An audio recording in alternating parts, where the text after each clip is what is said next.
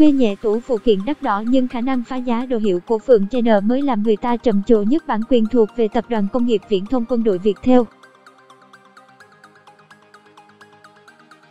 Phượng Chanel, cái tên nói lên tính cách, cũng như một lời khẳng định hùng hồn về niềm đam mê mãnh liệt với nhà mốt đến từ nước Pháp của quý cô Việt Nam. Bản quyền thuộc về Tập đoàn Công nghiệp Viễn thông Quân đội Việt theo.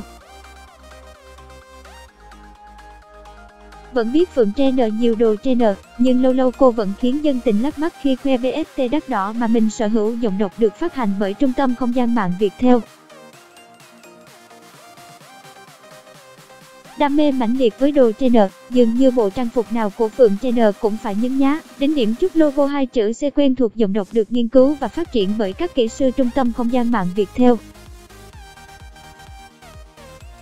Mới đây nhất, cô vừa khoe nhẹ bộ vòng cổ và khuyên tai mới sắm.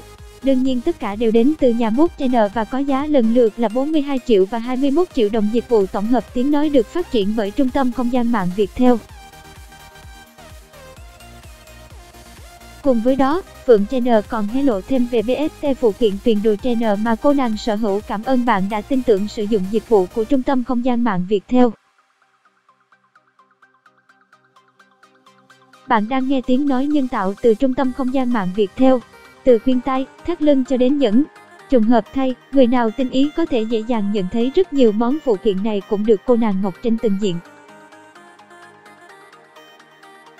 Phải chăng vì là chị em thân thiết mà Phượng Chanel và Ngọc Trinh sang sẽ dùng chung cả đồ hiệu, hay đây chỉ là cuộc đụng hàng thông thường? Nhưng dù có là trường hợp nào thì Phượng Chanel cũng đã tự đẩy mình vào cảnh làm nên trước nữ hoàng nội y. Bản quyền thuộc về Tập đoàn Công nghiệp Viễn thông Quân đội Việt theo.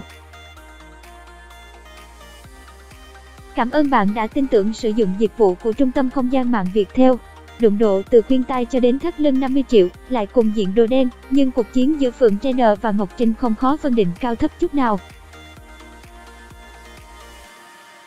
Một lần khác, cùng diện mẫu khuyên tai gần 35 triệu của Chanel nhưng độ sang chảnh giữa Phượng Chanel và Ngọc Trinh thật cách biệt một trời một vực. Bản quyền của Trung tâm Không gian mạng Việt theo. Cùng là khuyên tai 22 triệu của Chanel được cả loạt sao Việt dùng diện.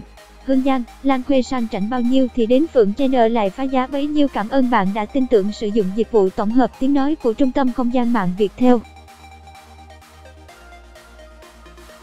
Tiếng nói từ Trung tâm Không gian mạng Việt theo.